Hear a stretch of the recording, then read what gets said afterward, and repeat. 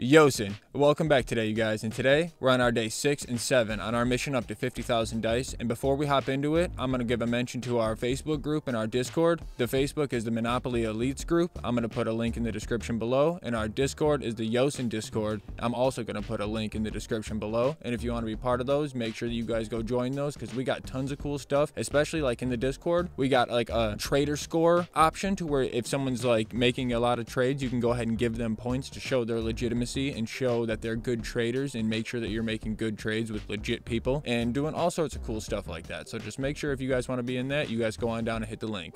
And now we're hopping into our day 6 and 7 of our challenge, and this time we make a ton of progress. As you can see here at the beginning of every day, make sure that you're getting your free daily dice from those websites and all that good stuff.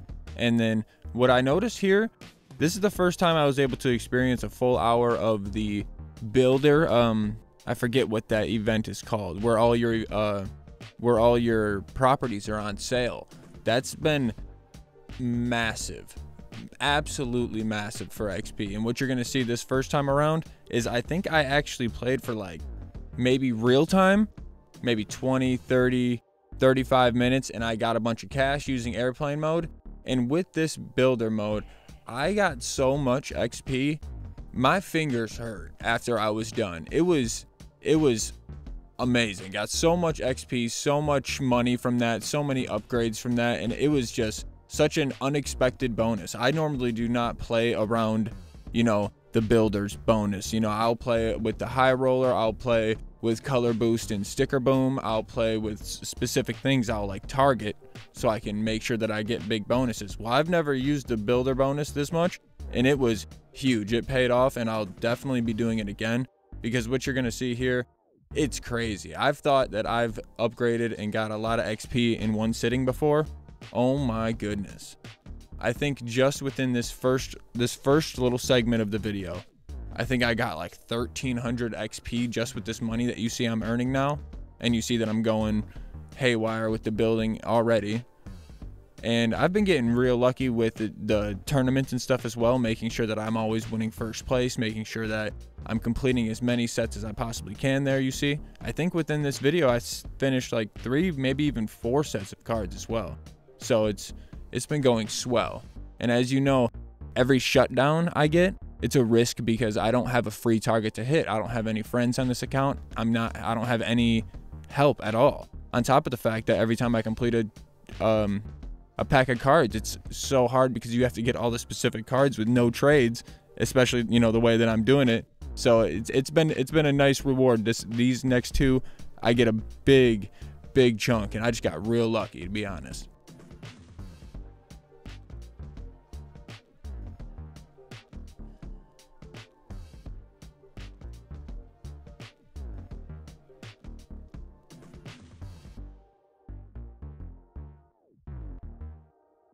And with the way that the game was going to, with the builder bonus, the color wheel boost, the gold, you know, with everything going all at once, it was just massive. I didn't even realize how nicely I was setting myself up.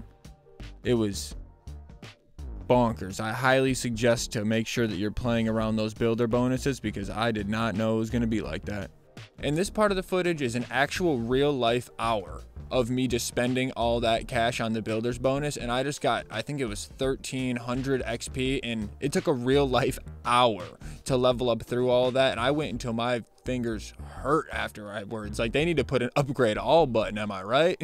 But that was it for the rest of that segment of that day. Man, finally done with all the upgrading. Now we're diving in here, and this time when I was playing, the events didn't match up. There was a pickup event, and then, you know, the railroad of tournaments, obviously, and I was really trying to make it work and make it as profitable as I could, but I only got a few hits until I got to a point where no matter which thing I hit, railroad or the pickups, it wasn't going to be profitable to me. I was going to spend my 100 dice and I wasn't going to get 100 dice in return.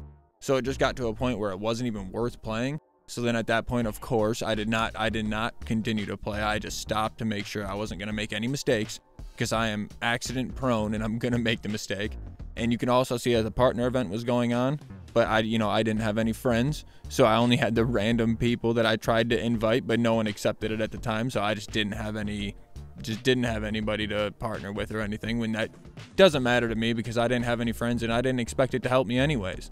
So it's just another big thing though, normally I can get a big chunk of dice from the partner event, and I missed out on that, on top of the fact that the events didn't match up. So I think at the end of this little segment of me playing, I think I only gained like 1,000 dice, and then like I said, I got to the point where it wasn't going to be worth it, so I immediately just called it. You're going to see here, I think I end up with like about 37,500. You can see I sat here. This is fast forwarded footage, and it was a full probably 20-30 minutes in real life time, and it just did not, I did get 1,000 dice, but it didn't do what I wanted it to do. And now we're diving into right when the events reset. So then now the events are matching up again. This was right when the events reset, because like I said, I stopped playing that and I waited those few hours till it reset.